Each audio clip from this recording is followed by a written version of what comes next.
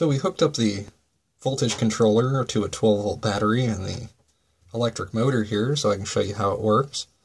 We're going to plug this in.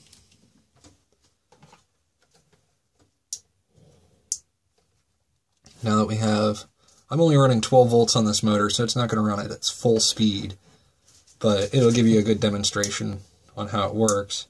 We have our little switch right here. It clicks on, and as you turn it up, you get more and more speed out of it.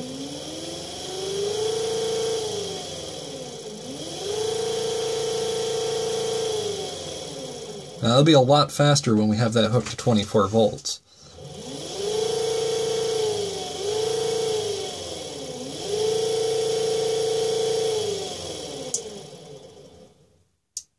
We're also going to install a dead man switch, which will be an intervention in between the battery and this control board. That way, if I fall off the bike or we have to have to stop really quick, we'll have something we can just kill all power immediately. Because using this is probably going to be a little tricky. I would recommend, and I'll post in the description window, some actual scooter controllers. They use it's called a Hall effect throttle. And you can get those for, I think it's about $30, $40 for the controller and the throttle itself.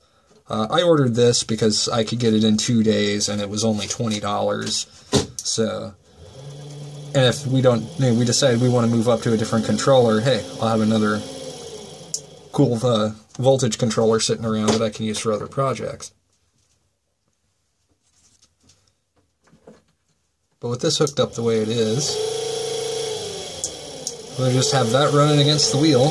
As it's running against the wheel, it will be propelling the bike. And there's some pretty good torque in that.